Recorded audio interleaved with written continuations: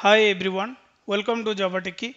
Nowadays, everyone using Spring or Spring Boot framework to develop their web application, right? In fact, I extensively worked on these two frameworks. While working, I found there are tons of annotation given by these frameworks, and sometimes we are using those annotations without knowing its functionality, isn't it? Which is not a good practice. So to make you understand what are those annotations and at what time we can use those annotations, I prepared one cheat sheet with 50 plus annotations. Okay, so we'll go through each and every annotations with example so that you no need to by heart these annotations and its uses. Okay, so without any further delay, let's get started.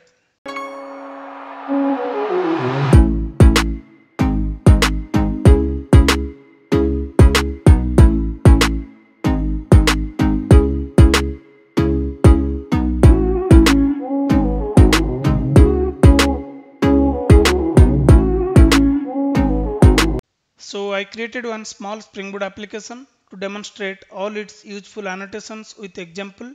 Since we started with Spring Boot application and we know that Spring Boot app starts with main method, so let's begin with the main Spring Boot annotation, that is @Spring Boot application. Okay, so this @Spring Boot application annotation is a convenience annotation that combines other annotations like @enable auto configuration, @component scan, and @configuration. Now, if you go to the source code of @Spring Boot application, you can find here it is just a alias for @enable auto configuration, @component scan, and @configuration. Fine. Now let's understand role of each annotation. So this @enable auto configuration annotations, this automatically configure the Spring application based on the jar dependency that we have added in our pom.xml. For example, if the h-root database jar is present in the class path and we have not configured any beans related to the database manually, then Spring Boot auto configuration feature automatically configure it in our project. Okay. Now the next one, @component scan. This is just a simple annotation where it will just scan your bin so that it can visible to the IOC container. Okay, let's say you define a different package structure or you just want to load specific package and class to IOC container, then you can use @component scan and you can provide the base packages or base classes. Okay, now the next @configuration, we use this annotation for Java based configuration where we can define the bin definitions inside this class so that Spring IOC can load it. Okay, so these are the three annotations. Spring developer or Spring Boot developer combine these three annotations to a single annotation, that is the root one @Spring Boot application. Okay, fine. Now let's discuss about stereotype annotations.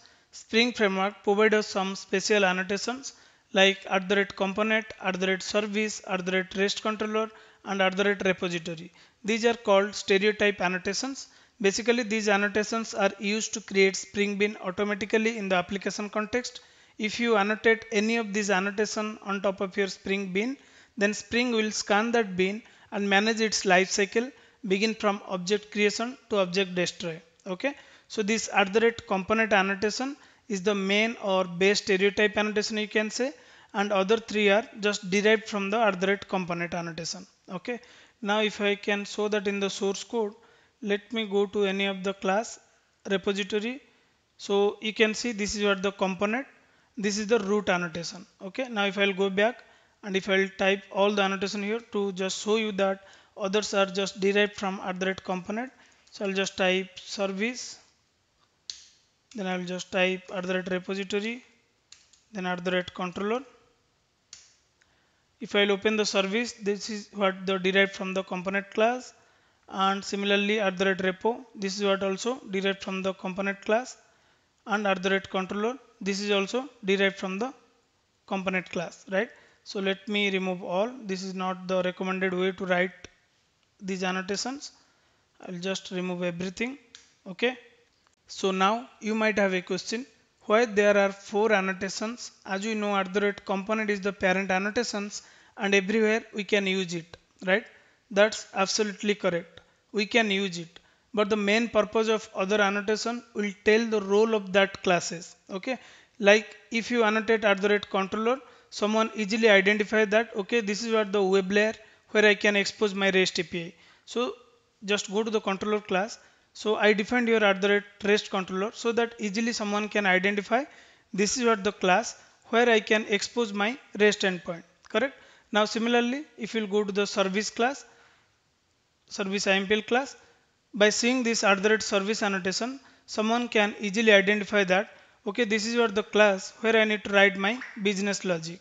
Similarly, if you'll go to the repository class, by seeing this annotation, someone can easily identify this is where I need to write the database logic. Okay, that is why there is three different annotation to just define a role of that classes. Okay. And also it's a good practice to specify meaningful annotations in each layer.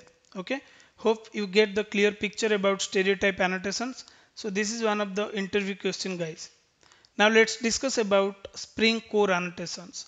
So there is list of Spring Core annotations at the rate configuration, bean, auto add, qualifier, lazy, value, property source, configuration properties, profile and scope. I'll explain each and every annotations with example. Okay. So let's begin with the at the rate configuration and at the rate bean. Usually these two annotation used when you want to use Java based configuration.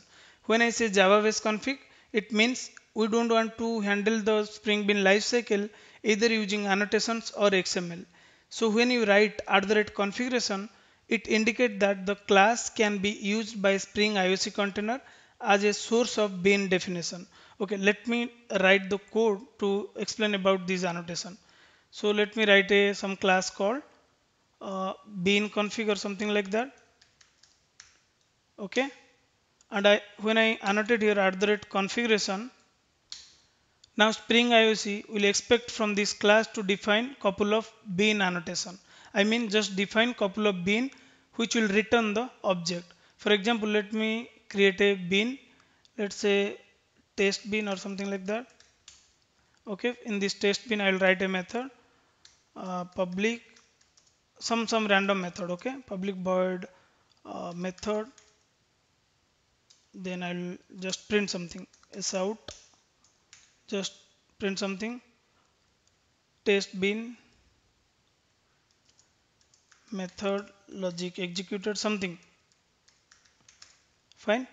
Now how can I define this as a Spring Bean? There is two way. I can use the XML, otherwise I can simply annotate here at the rate component, right? But I don't want to do that. I just want to define this bean definition inside my config class. How I can define it? Simply just create an object of it. Okay, just test bean, then just return some object, return new test bin object. Fine, and just annotate here at the rate bean annotation. So here when you start your application, Spring IOC will search a annotation with at the rate configuration, then we will search for a annotation at the rate bean inside this at the rate configuration classes. Once we find at the rate bean, then immediately Spring IOC will create object of it and will maintain its lifecycle by himself. Okay. Now to show you that, let me inject this bean somewhere so that I can show you that. Okay. So in controller I have few endpoint, I will just use here. So I need to inject that bean, right, so that I can access it. Private test bean, I can inject using at the rate auto add. Then I can simply call here test bean dot method. Fine. Let me run this application. When I access this API, it should call the method of this test bin class. So I will just run it. It will take few seconds.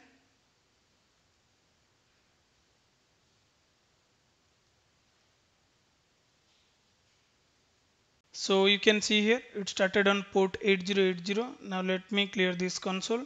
If I'll go to the browser, if I'll type localhost 8080 students, then get all the students. I got all the 4 objects which I added in my H2DB, and I just want to verify the method call, right? Test bin method logic executed. Now we didn't create the object of test bin.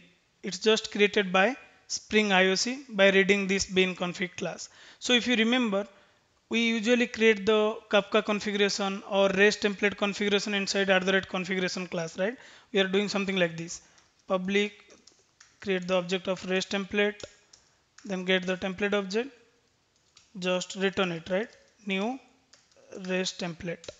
This is how we usually do, right? And we are just annotating here @bin. And then wherever we want to use this REST template, we are just injecting it using AutoAdd. That's it, right? So this is how we can define a bin inside a configuration class.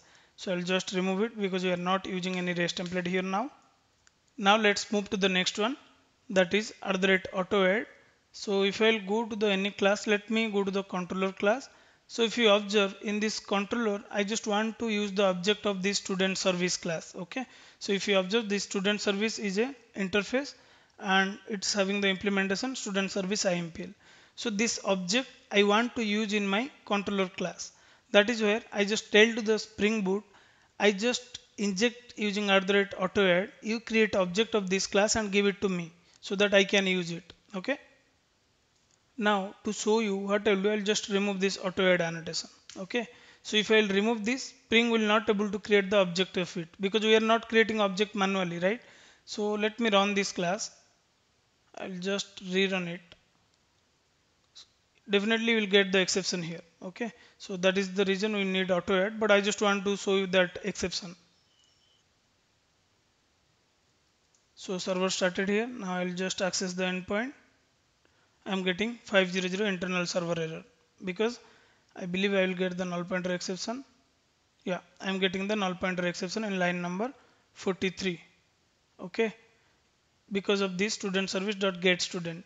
Since we are not creating object of it, I will get null object, and null dot get students will throw me the null pointer exception. Okay, so that is the reason you need to tell to the Spring Boot or Spring Framework, just inject this bin. I used @AutoAdd annotation. You just inject this object in my class wherever I want to use it. That's it. Now, if you observe, there is a challenge. So in student controller, I just injected a interface student service, right? And if you observe, there is one implementation class, only one implementation class. Now let's say in future, I just want to define another V2 version of this implementation class. Let's say student service IMPL V2 of it. Okay, this is the version 2 of the service IMPL. I will just implement it from student service and I will just override the methods. I will not give any logic for now. I just want to show you the use case. So just annotate here @service. Fine. Now for the student service, I have two implementation. So if I'll click here, there is two implementation, right? Student service IMPL, which is the V1 version, and student service V2 version with some enhancement. Now if I'll run this application, it should work, right? Let me run this. Then we'll find out what is the problem here. Okay. First let me run it. Let's clear all. So you can see here, we are getting some exception here. So if you read it carefully, field student service in this controller class required a single bin but two were found. This controller class is expecting a single bin, but there is two bin. One is the service IMPL and another is the service IMPL V2, right? So you can see here, these are the two classes. Now if you see the action here, consider making one of the bin as primary, updating the consumer to accept multiple bins, or using @qualifier to identify that bin that should be consumed. Now if you see this action, it already provided you the solution. You need to tell to the Spring Boot, I have an interface and that interface having the two implementation. Now you need to tell to the which exact bin you want to load here, whether student service IMPL or student service IMPL V2. You need to tell to that Spring Boot. How you can tell it? You can tell using annotation @qualifier. Here you can tell to the Spring Boot, please load the bin, the name which I am giving. Okay. So for now, if I'll give this one, student service IMPL, let me go to the controller. You just need to provide the alias name of it. Okay. I'm telling to the Spring Boot, for this particular interface there is two implementation, but you ignore whatever I am giving. You just load this. Whatever the bin name I am specifying, you just load that particular bin object. Okay. Now if I'll run this, there will be no exception. You can able to access your API. So let's wait it to complete.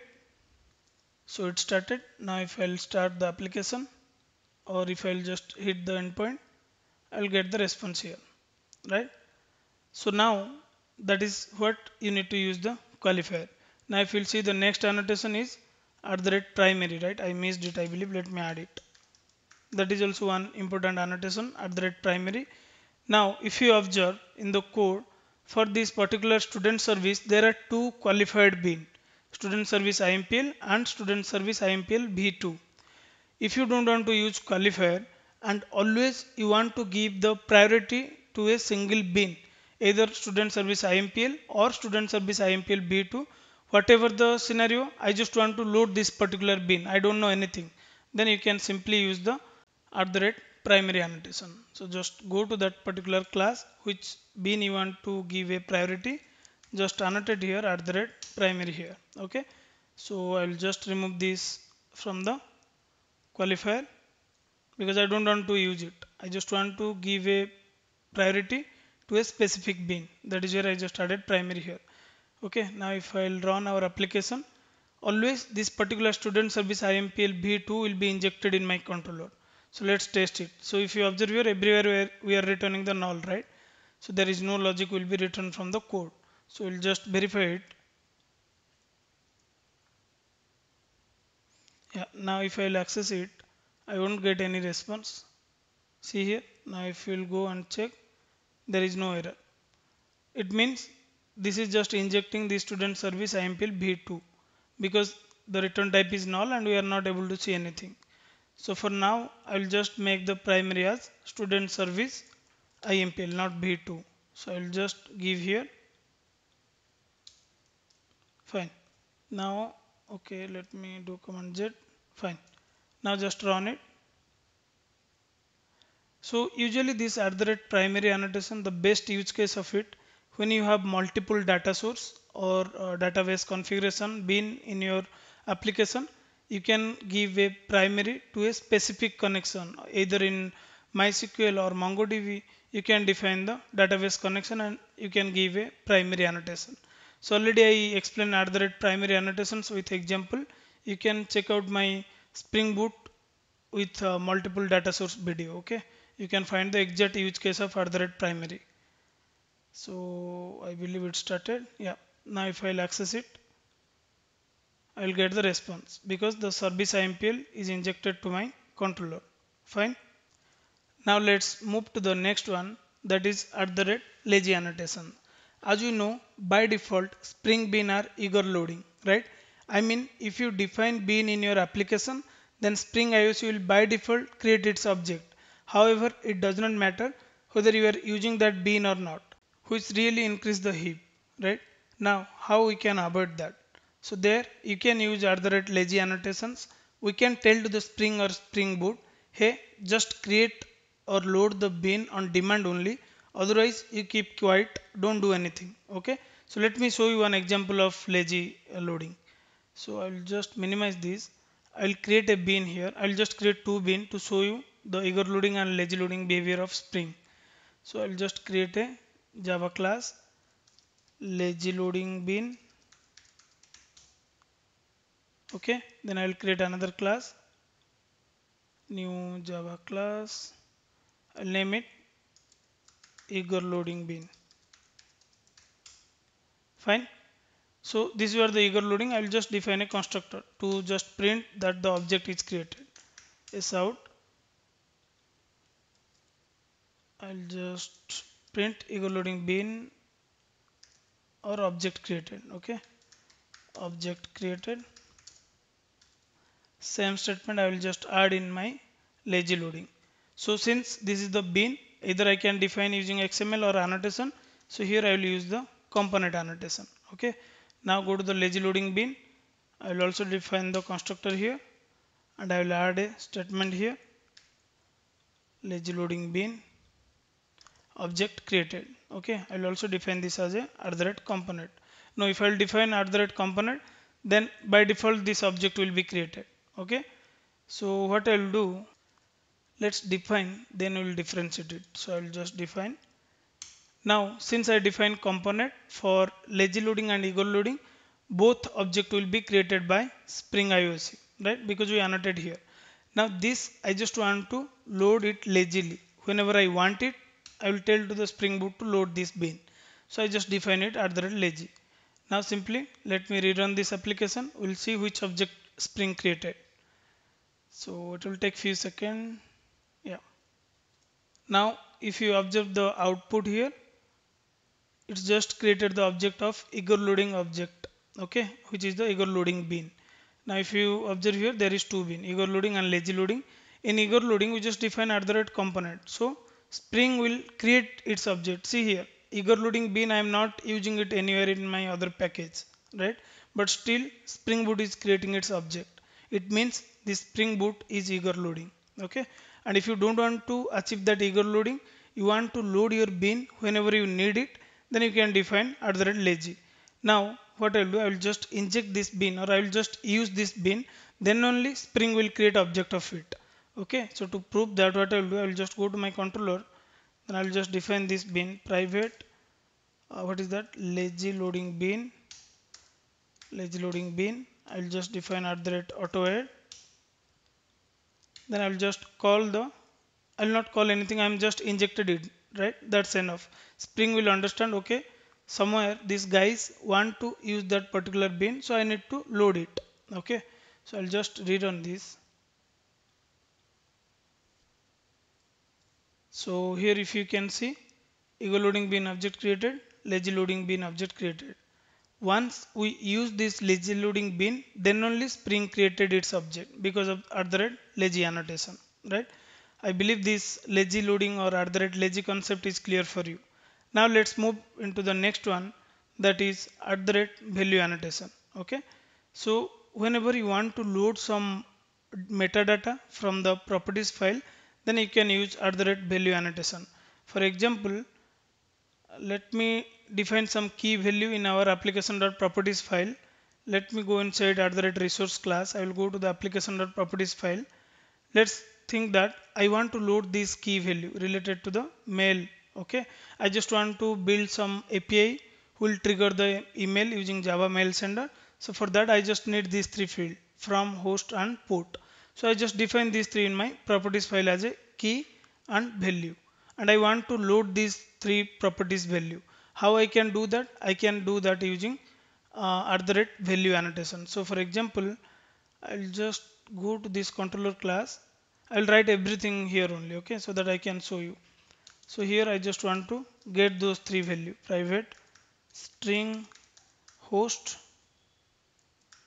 then what is that, let me cross verify once again, from, host and port, right? So I'll just go to the controller class, then I'll just define here private string from, then private string, I'll give port, right? So using at the rate value, I can get that particular value from the metadata or application.file. Now how I can load that from? I just need to define the key here, okay? Using at the rate value annotation, I'll tell to the Spring Boot, go and check in my application.properties file and load this key. What is the key? This is what the key to load. If you will specify this key, Spring will load the value for you. Go to the controller, just define that key. Fine. Similarly, I'll just define for other two field. This is for host. You need to give the valid key, whatever you mention here. There is no spelling mistake. Okay. Then this is the port. Now I just want to print it somewhere. So I can do something like, I can print it here only. Okay. Sys out. Then I can print something like from, then I can print here, let me add a space, host, then I can define port here, okay. So I'll just add some random string here to understand. mail props load using @value. Fine. So I'll just restart the application.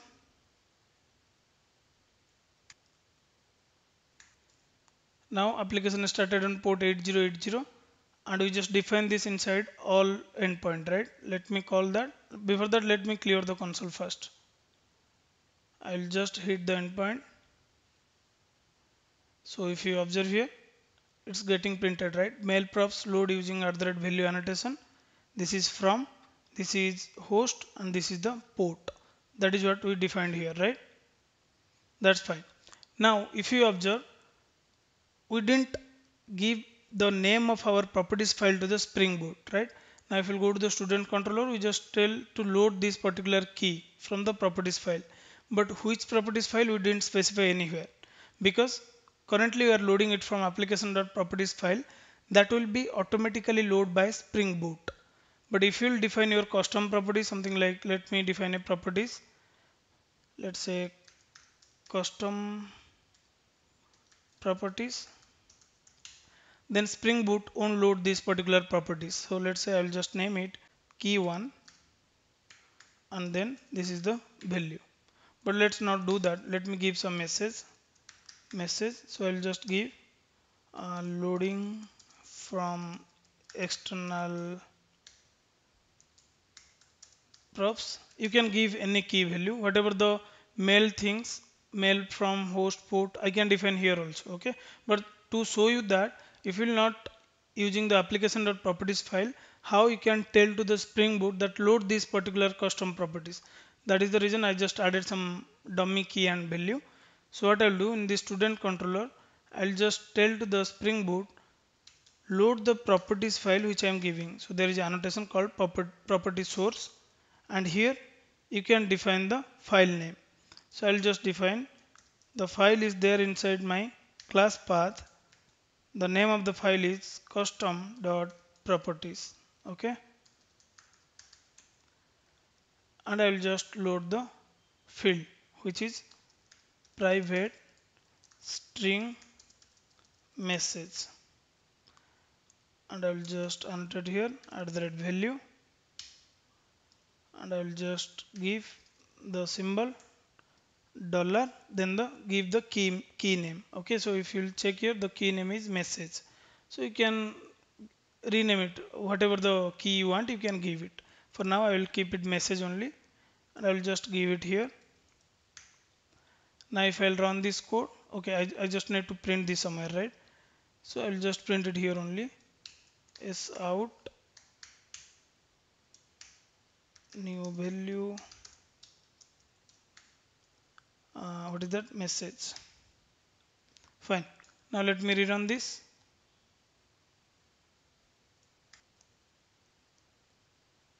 So application started on port 8080. Go to the browser, just run it, and if you'll go and check in the console, you can see here, right, the new value loaded, and also application.properties, this is loaded by default, and this is what we loaded externally by using @property source. That's fine, right? Now let's move to the next one, that is @configuration properties. So this is very interesting annotation. I'll tell you the exact use case of this @configuration properties. Let's say you have bunch of key and value in your application.properties file or your custom properties file. Okay, so rather than load it one by one, let's say you have data source properties where driver class name, username, password, URL, like all the n number of field you have. Okay, and you want to bind them a DTO class or a single bean class, and you want to map those key to that particular DTO. Then how you can do that? For now, let's try with this mail. Okay, mail from, mail host, and mail port. These are the three keys there. I want to map this value to a single bean or DTO class. How I can do that? Let me create a DTO. I will just define here only, guys. I will just create a class mail props or something like that. Fine. And then I just need to define @configuration properties, and inside that you need to provide prefix. Okay, I'll tell you what is the prefix. Now if you will see in my application.properties file, key is mail.from, mail.host, mail.port, right? Now, what is the unique word here? That is the mail. Okay. So I can consider this as a prefix. Now, if I'll do mail.from, it should give me this. Mail.host, it should give me this, right? So I can define the mail as a prefix here. Then simply I will define these three fields. So I will just copy it from the controller. I don't want to write it again. These are the three fields, right? I'll just copy it, go to the mail props, then I'll just remove it because I don't want to load it manually. I want to load it using the @configuration properties. This is really interesting. You can be, I don't know, I used it many times, but once you involved with this @configuration properties, once you understand it, you'll definitely use it in your project whenever you are loading the external properties. Okay. So since I added Lombok, I can use @data. Otherwise, you can write @getter and setter. To tell to the string that this is my bean, I can annotate @component. Fine. Now with the prefix, it will load from host and port. Now if I will go to my controller class and I will just remove these two, then we'll just only print the mail props. Okay. So I will just inject that mail props first here. Private mail props, then I will just use @autoadd. Fine. Then I will just print it, guys. Sout mail properties. Then I can print it. Since I added @data, by default toString method will be available for now. I will just restart this. Yeah, so it started. Now I will hit the endpoint. This is what the only single endpoint I am doing modifying here, guys. Okay. So I just ran it. Now go to the console. You can see here, right? All the key mapped to your DTO class, which is mail props. Fine. Now let's move into the next one, that is @profile. Okay. So this annotation is really very useful. I believe everyone must use it in their project. We usually use this annotation whenever we want to load some configuration specific to the environment. Let's take an example. We are using database in our project, right? And each environment specific data source properties or connection database connection properties are different. For development, driver class name, URL, username and password are different than other environment like stage or production, right? As a developer, when I write and test my code, I should use development environment specific database connection. And when you want to debug some bug, we need to use stage database connection, right? Now, how I can switch from one environment to another? That is where @profile annotation came to the picture. Now, if you'll see the code, and if you will go to the resource folder, I'll just show you here. In the resource folder, I have the file name application-dev.properties, application-stage.properties and application-prod.properties, right? So here I define three different properties specific to separate environment. Okay. So this application-dev.properties, here I can write all my development environment related configuration. Similarly in stage, I can define all my stage environment related configuration. It can be database configuration or Kafka configuration because things are varied from one environment to another environment, right? Similarly, this is for production. Now, I'm just debugging the code, one of the bug I found, and I just want to debug it in lower environment, in stage environment. Then how I can tell to the Spring Boot that there is three application.properties specific to the environment, dev, stage and prod. Just load the stage for me so that I can continue my testing, right? That is where we can use @profile annotation.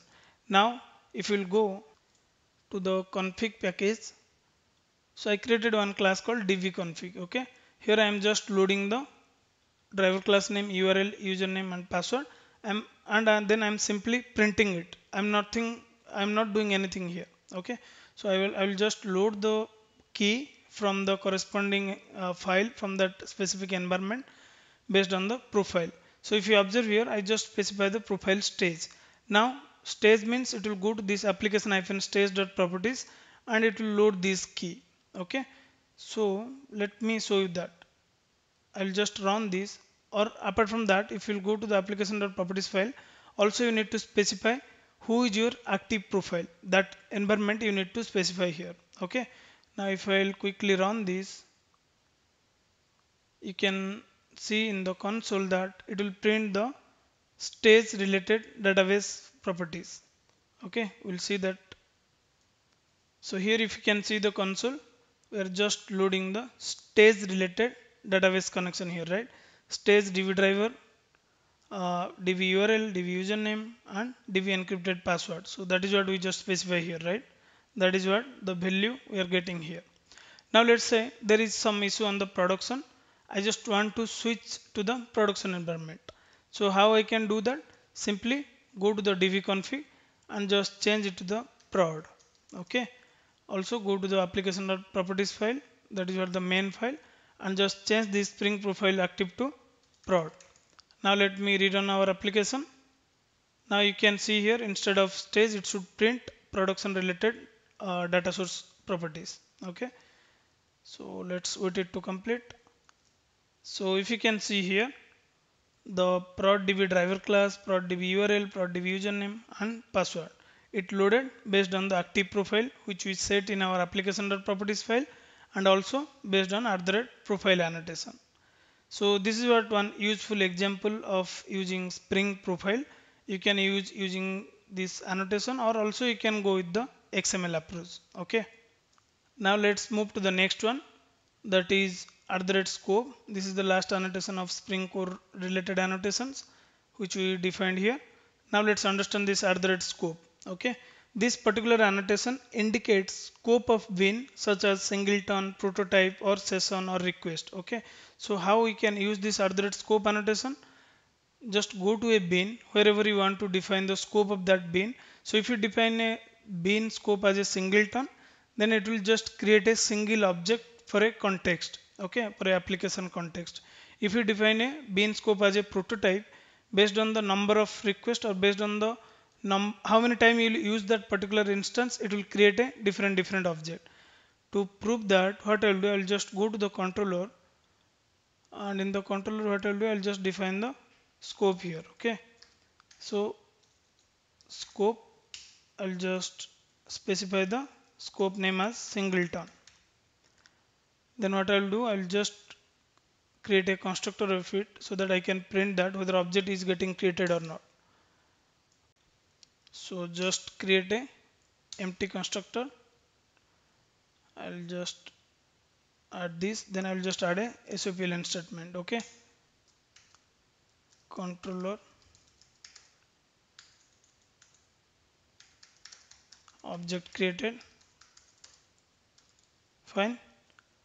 Now I'll just, since we define the bean scope as a singleton, it will only create one object. As many as request will send, it does not matter. It will create only one object. Okay.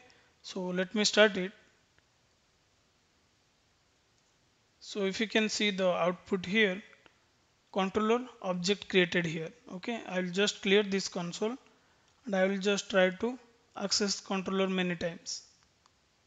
Fine. 4, 5, many times I hit the same endpoint. Now if you'll see, there is no further statement about controller object created, because the object create once, then it's stored in application context. That is what the Spring reused it. Now if I will define the scope as a prototype, then see what will be the difference between this singleton and prototype. I'll just define prototype. I'll just restart my application. Now if you observe here, there is no object created yet. Let me hit the endpoint. 1, I will hit multiple times, 2, 3, 4, 5, 6, 7. If you'll go and see, as many times I hit the request, controller object getting created here. Okay. That is what the difference between prototype scope and singleton scope. Similarly, you can give a try with the request and session. Okay. So I believe we almost covered all the annotation about Spring Core. Hope this Spring Core annotations is clear for you. Now let's move to the next set of annotations about REST API related annotations. Okay. We'll go through each and every annotations and we'll try to understand it. When we say REST API, first annotation come in mind that is @REST controller. With these annotations, we define that this is the class where we exposed our REST endpoint, and this is one of the stereotype annotations which we already discussed. If you see in my controller class, I'll just stop this server. If you'll see this controller class, this is where we annotate @REST controller, and here I define three endpoint. One to save the student object, one to get the student object based on the ID, and another fetch all the student object. Okay, these are the three REST endpoint I'm exposing from my controller class, and to tell to or to specify the role of this class, I define this is what my controller with annotation @REST controller, right? Now the next annotation is @request mapping. This is quite old annotations which introduced to define HTTP methods. I mean, using these annotations, you can define what HTTP method you want to expose your endpoints. Okay. For example, let's say here I just want to, or in this particular line, I just want to change something like I want to use request mapping. Okay. I don't want to use this @post mapping. I will come to this point later. So I just want to use the old annotation which is request mapping. Here I just need to define the which HTTP method I want to use. So I can define method, then I can define request, that there is a enum which I can use request method post, right? Because I want to save something. Then you can define the URL, but first let me define the URL. Let's say I just want to use the URL as /save, and this is what my method type. Then you can also define the consumes media type. So I'll just give application /json. Fine. Similarly, you can also define the produces media type. I can give application /json. So you can write like this. But usually in latest Spring version, we are not using this annotation because Spring developer provide separate annotation for each HTTP method like get mapping, post mapping, put mapping, and delete mapping. Okay. So you can see here get mapping, post, put, and delete mapping. That is where we are just using the @post mapping. You no need to define the method type and the consumes and produces. Okay, everything will be taken care by the annotation. And if you observe, this post mapping also inherited from request mapping. Similarly, if you check, this get mapping also inherited from request mapping. All these four annotation, post, get, put, delete, inherited from request mapping annotation. Okay, now why there are four annotations?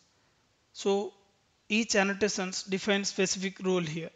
If you want to fetch something or if you want to retrieve something, then you can use @get mapping. If you want to save some information to the database, or if you want to perform some create operation, you can use @post mapping. If you want to perform some update operation, then you can use @put mapping. Similarly, if you want to delete something, then you can use @delete mapping. Okay, so if you'll see the code, I just want to save a student object to database. That is where I just use post mapping. And whenever I just want to fetch object from the service or DB, I just use get mapping. Similarly, you can write put mapping or delete mapping. You can check out my Spring Boot crowd example video. Okay, you will find all the four annotations and their uses. That's fine. Now let's move to the next annotation, that is @request body. Now if you observe in my code, I just added @request body annotation in post method argument, right? Here I want to perform post operation. I mean, I want to save the student object to the database. Okay, so that is where the code I wrote in this particular endpoint. Now, how can I access this endpoint? I just need to define the URL, and then I just need to pass this student JSON as a request body from the postman. Something like this, okay? ID, name, roll number, and department. So if you observe in the student class, these are the field ID, name, roll number, and department. That is the field I'm just giving here, right? In the postman. Now the question here, so when I pass a JSON object from the postman, then how does it map to the student object which is there in my method argument, and then that student object will going to the save in the DB, right? So let me hit the endpoint. Okay, I just I just need to start the server. Okay, so better let me debug it so that I can show you. Let me start it in the debug mode. So server started. Now once I pass this JSON object and once I send the request will come to this controller. Now if you observe the whatever the JSON I passed here, that map to this particular student object, and you can see the value of student here, right? ID, name, roll number, department. The JSON getting deserialized to this student object, isn't it? So that is where this request body annotation help us. It will automatically deserialize the body of HTTP request into the DTO or model, whatever you defined here. Okay, that is the reason we are using request body annotation. So I will just pass this. Fine. Now let's move to the next one, that is @path variable and request param. So this request body annotation we use to pass the payload, but there may be a possible scenario that you need to pass the input as part of request URL itself. Okay, so that is the case, you can use @path variable. So I just want to pass the input as part of request URL. Now if you observe, I just want to get the student based on the ID, and this ID I will pass as part of request URL, right? Now what is the URL? /students. Then I just want to access this particular endpoint, give the ID of student and fetch the student object from the DB. Now if I'll go to the postman, if I'll type students, then I will just give the ID. This is what we just added, right? I will just give this ID. Now if you observe here, I am giving this input 100, 109 as a input parameter to the my request URL, right? If and I will just remove this because this is the GET API, right? Now hit the request. Okay, let me mute the breakpoint. Go to the postman. You can see the response here, right?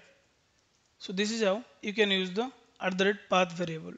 And if you want to pass input as part of request URL, also you can use @request param rather than using this path variable. So you can use annotation called request param, and you can remove this. You can give some ID here, ID by request or something, some random ID or some random URL, and you can provide the parameter which you want to pass as part of request. Okay, you can give something like that. I am not going to write it, but I will just show you.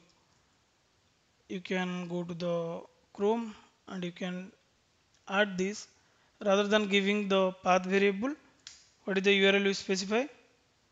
ID by request. You can specify ID by request. Then what field you want to pass, that is ID, and you can pass the input here, let's say 109, and then you can hit the endpoint. You will get the result from the DB. Okay, so I'll just revert these changes. Okay, let me revert it. Fine. Now you might have a question, why there is two annotations to pass the input as part of request URL, right? You can give using @request param, you can give using @path variable. What is the reason behind it? I will tell you. If you will use @path variable and then you are not giving the input, then you will get 404. So if you are using path variable, you are forced or you are mandated to pass the input, otherwise you will get the 404. But in case of request param, it is optional. If you will not give the input, there is no harm, you won't get any exception. For example, let's say I'll just show you here. So this is what the endpoint, right? If I will give this, I will get the result. Since this is the path variable code, I will not give anything. Okay, I'll just get the 404. But if you will use the request param, there is no exception. That is, request param won't force you to pass the input as part of your request URL. So it depends on your business what need to use, whether the field is mandatory or optional. Based on that, you need to decide whether need to use path variable or request param. Okay. Now let's move to the next one, that is @controller advice and @exception handler. Okay. Usually these two annotations used to handle exception in your application. Now if I'll show you in the code, let me go to the this method get student. So I'm giving the ID. Based on that ID, I will fetch the student object. If it is present, I will return it. If that is not present in the service, then I'm just throwing the student not found exception. So I just created this class student not found exception, and I'm just throwing that exception. Fine. Now here, when your controller throws this particular exception, then immediately Spring or Spring Boot will search a class which is annotated with at the rate REST controller advice or at the rate controller advice. Okay. Once he found a class, immediately he will delegate request to that corresponding class. And inside that class, it will just find the matched annotation or matched exception. Okay. So if you observe in this controller, we are throwing student not found exception. And then in REST controller advice, we have already mapped the what is that student not found exception, right? If you'll go and check here, already we found the matched exception which we are throwing from our controller, and there we annotate at the rate exception handler. Fine. Now in this class, simply we are telling to the Spring, this is the method. Okay, I will build my custom error message and I will return it back to the end user. Okay, so that is where the at the rate REST controller advice and at the rate exception handler annotation is required to handle the exception in your REST API. Okay, so if you want, I can debug it and I can throw you. Okay, let me add a breakpoint so that I can show you. Let's go to the controller class. Fine, just add a breakpoint. I'll just remove other breakpoints. Fine. Now since we already started on debug mode, I can directly test it out. Go to the postman. I'll give some ID which is not there in my DB. I'll give some random ID. Okay. Now I'll send the request. Request came to here.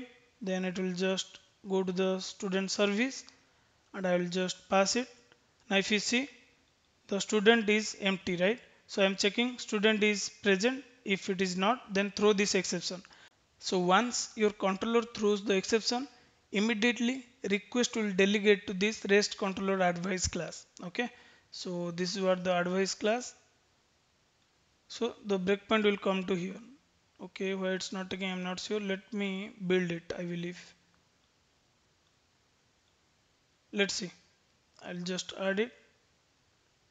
I'll just resume it. You can see here, request immediately delegate to this here because it found the matched exception. That is why we annotate at the rate exception handler. Fine.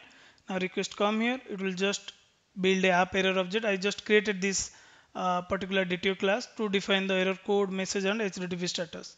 Fine. It will just build that and simply it will just return it. Now if you go and check in your postman, we are getting error code, some random UUID number, message student not found with this ID, and the HTTP status which I am hard coding here. That is what I am getting here, right? So this is where these two annotation helps to handle the exception in your RESTful web services. Okay. So I hope this REST API related annotation is clear for you. Now let's move to the next one, that is Spring Data JPA related annotations. Okay.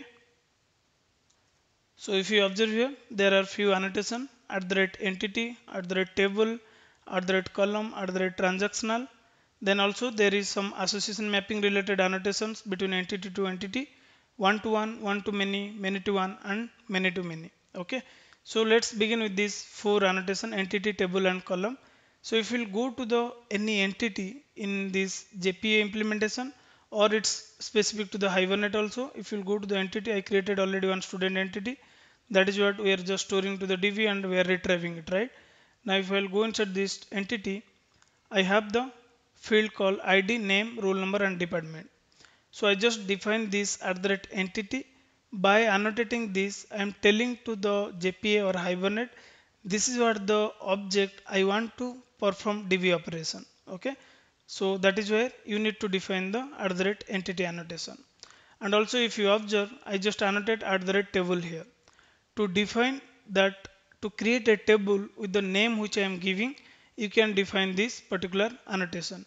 If you will not define this at the rate table annotation, then Hibernate or JPA will create a table based on your entity class name with student. Okay. So it depends on your use case. If you want to customize your table name, you can define at the rate table annotation. Then these two are the mandatory annotation, entity and table. And then next, I define the field ID, name, roll number, and department, right? You must need to define one primary key with the annotation at the rate ID. And again, this column annotation is optional. If you want to create your custom column name. If you will not specify, first of all, if you will not specify this column, then the column will be created in db with this variable name, id, name, roll number and department. But if you want to customize, then you can define your own name, what you want to create for column. Okay. Apart from that, if you want to also create id auto generated, then you can use @generated value. Okay.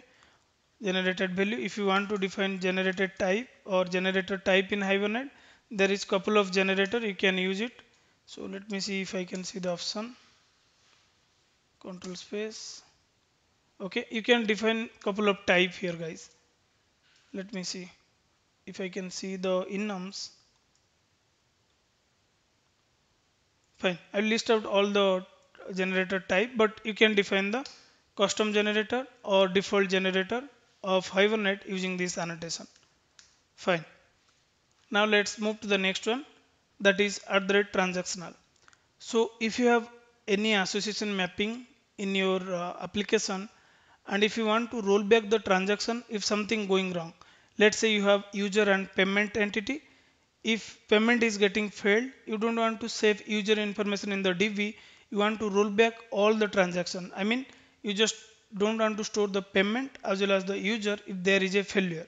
Then in that case, you can use @transactional annotation. So already I uploaded video how to use transaction, Spring transaction. You can check out that. It will be available on my Spring Boot playlist. But I will just show you the annotation here. Okay. So just go to the any class service. I don't have that scenario with me now, but I will just show you with the annotation. Okay. So let's say for this art student, I just want to implement @transactional. So you can use transactional annotation. Then there you can define isolation and also you can define the propagation. Okay. So isolation you can define, let me check the enum type, isolation read committed. Okay. Then you can define the propagation required new or something like that. Okay. Let me check. Yeah, required new, or you can define the required.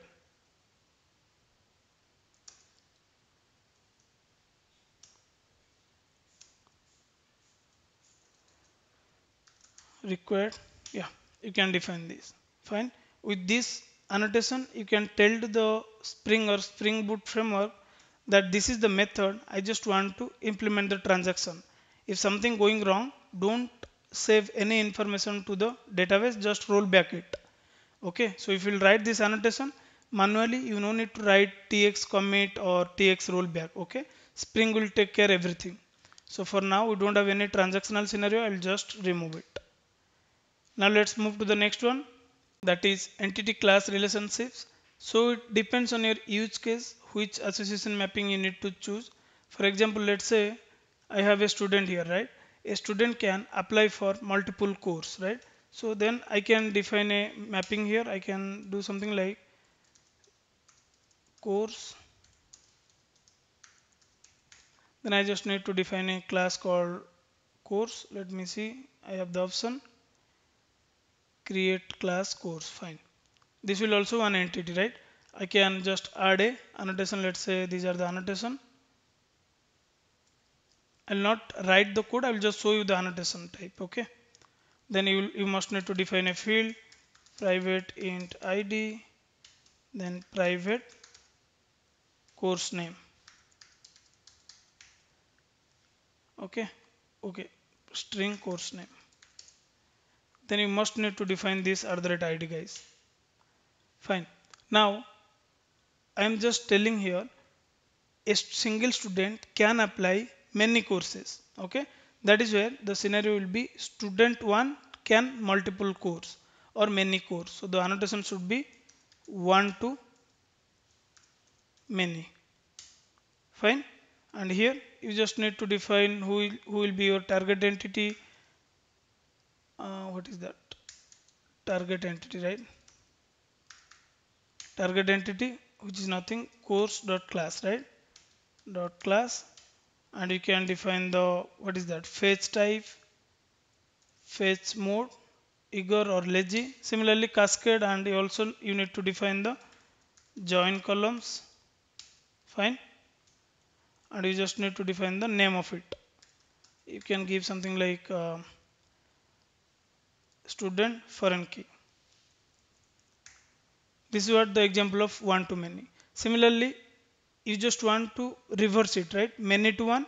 What you can do, rather than just inject here, just go to the course and just inject the student here. Private student student, and here you can do the reverse one, many to one.